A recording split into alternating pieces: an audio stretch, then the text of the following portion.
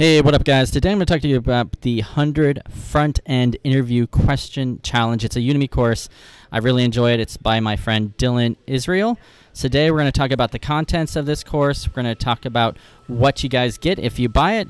And if you stay all the way to the end, there's actually something special for you guys, so make sure you do. Hey, and if you don't know, my name is Eric. I'm a full-stack software developer. And by the way, throughout this whole video, I'm going to put a link in the description below, and you guys are going to be able to click on that. You can be able to get the course. Udemy is having sales all the time. I think you can get it probably for like $11, $12. And if you do, I actually get a couple dollars of commission, actually get a couple of bucks, and actually helps Dylan and me out. So, check it out. Make sure you click on that. So, you can see here, this is the 100 front-end interview question challenge. And basically this is, it's 100 questions that are all about web development. They're all about how to get that front-end interviewing job.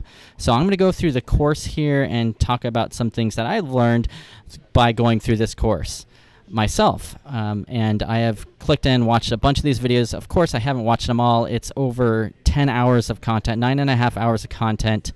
It's a pretty new course right now. There's about 100 students enrolled, but it's already has a 5-star ranking on it, so it's pretty high up there. And also, Patrick Siu is another of the creator of the course too, so it's both of them. So let's take a look at this. So we have, it's different. I'm going to go into each one of these sections more in depth, but just for an overview right now, you can see there's an introduction where he talks about what you're going to learn. We have JavaScript, where we have all these different JavaScript questions that you see every day, like JavaScript data types, const, let, and var, a map versus filter, things like that. Then we go into asynchronous JavaScript, some HTML, CSS, some more general type questions that you might see in an interview. Do you have any questions for me? Interview prep, and then interview additional resources at the end of it. And so this is great for anyone that's looking to get a front-end development interview job. It's also great for anyone that's just new to web development and trying to get into that profession. So here's the description they mentioned. So it's each includes 3 main items: insight into why a question is asked and what an interview is looking for, how to answer the question, and if applicable, code examples, additional detail. So you'll notice a lot of the questions that Dylan asks, they're all, what he'll do is he'll actually sit in front of a camera, he'll answer the question as if he was in an interview, and then on some of them he'll actually dive into the code itself, which I think is really useful to figure out and truly to understand the concepts behind it. And like I said before, it's good for inspiring developers, junior developers, students hungry to learn the fundamentals of front-end development, and those looking to prepare for technical screen.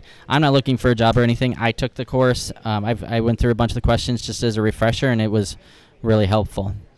So I'm going to go and jump into the course, and we're going to take a look at it here. Obviously, I can't play the videos for you guys because it's copyrighted, but you can kind of get an example. I'll kind of freeze frame some of the video here. So the introduction right here. And by the way, Dylan Israel, he is a pretty experienced front-end developer. He also has a YouTube channel that you guys can check out.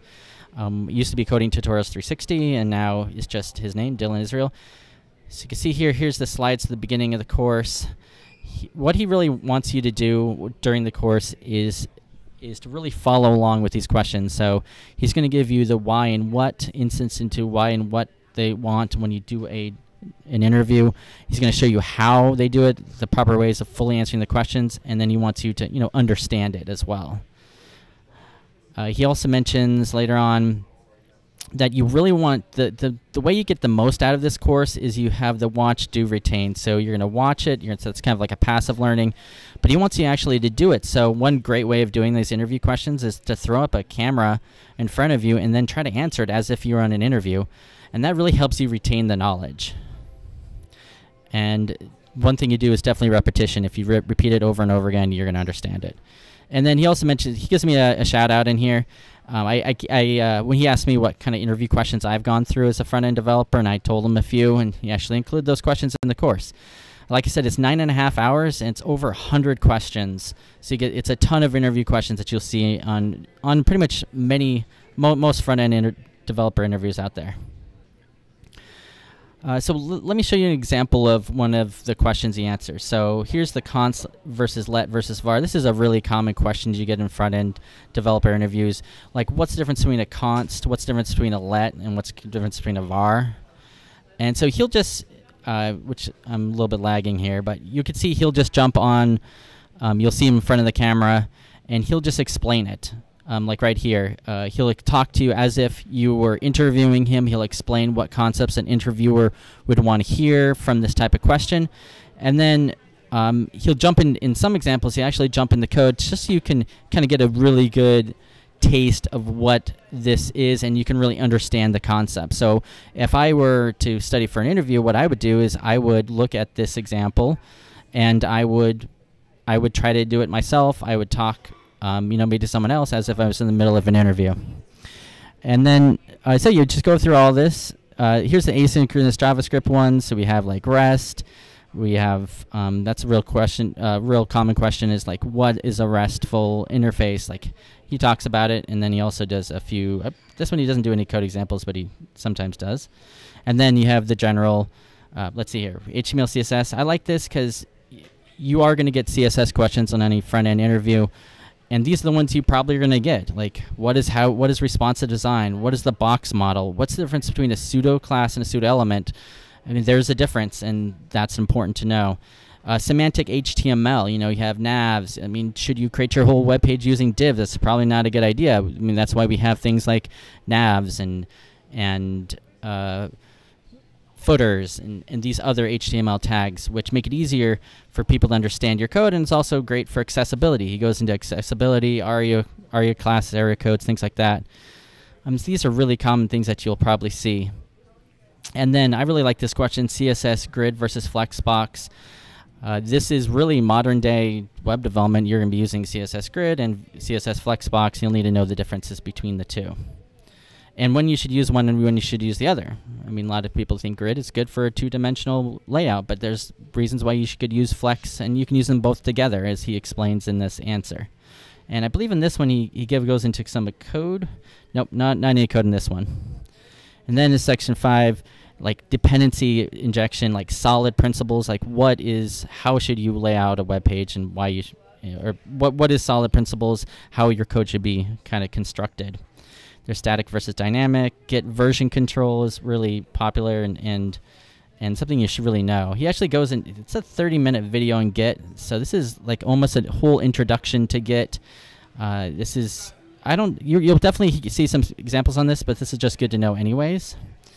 Agile and Scrum, some new opportunities, some mistakes you might see. Colleagues. By the way, this is just more like technical questions. If you're looking for doing like algorithms or take-home tests, he actually has another course on that. But this is more like technical questions you'll get. And then during any interview, you'll be asked like, do you have any questions for the interviewer? And in this case, these are like good questions to ask the interviewer, like what code quality standards does the team follow? What team projects will I be on? Why are you interested in hiring me? Things like that, because you really, in any sort of interview, you're also interviewing them. They're not just interviewing you. And you have the say at the end if you want to take the job or not. And you should really keep that in mind whenever you're applying for somewhere. You never want to just jump at any opportunity. You want to kind of take a step back and make sure it's the right opportunity for you and that you feel comfortable in the role. And if they don't align with your goals, then that you don't want to be in that situation. And then finally, additional resources. He has like some books he recommends. There's some places you can do mock interviews, and then he even puts a bonus lecture at the bottom. So that is pretty much the course. It's the 100 front-end interview question challenge. I'd highly recommend you guys check it out. Make sure you click on the link in the description below. And since you guys made it all the way to the end, this is a quick video. I actually have 3 courses to give out. So actually 2 or 3. I'll have to double check. So all you need to do is make sure you leave a comment below. Tell me what kind of interview questions you've guys gotten in the past. Make sure you click like and then also subscribe to the video, and I'll choose my favorite answers by next week. And I'll let you guys know in the next video which ones I choose. So I appreciate you guys checking out this video. Yeah, check out the 100 front-end interview question challenge. Take care.